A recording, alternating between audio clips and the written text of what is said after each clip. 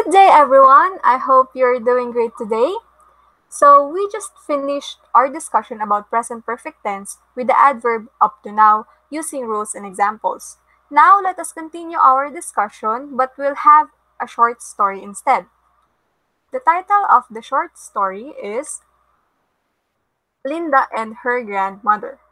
Let me read the first paragraph.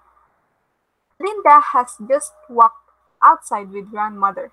She wears an apron. So far, she has finished cleaning and washing. She has also gathered seeds and crumbs. Next, can someone read? Yes, Nina?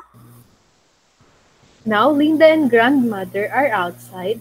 Linda has just dropped some seeds on the ground to feed the birds. The birds have not come yet. Thank you. Next, can someone read? Yes, Gisela? Recently, grandmother has moved in with Linda's family. She now enjoys living with them. Grandmother has already sat down on the bench. She also wears an apron. Finished cooking. All right, and paragraph. Grandmother and Linda wait for the birds. They have seen birds in the yard before. Grandmother has always liked to watch the birds. Linda has always liked to feed them. Now I have a question. Based on the story, what do you think Linda and grandmother are doing right now? But before you answer, let me just say that you need to answer the question with the adverb up to now for me to know if you really understood our discussion earlier. Alright?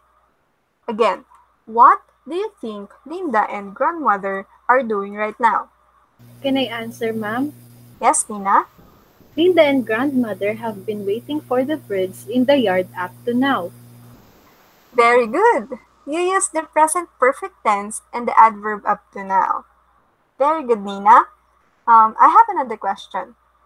What does grandmother like to do? Can someone answer? I'd like to answer, ma'am. Yes, Gisela? Grandmother has always liked to watch the birds up to now. Great! You really are fast learners, huh? It seems like you already understood our topic. So, that's it. That's the end of our class. I hope you won't forget what we have just discussed. Thank you everyone. Goodbye. Thank you, ma'am. Thank you, ma'am.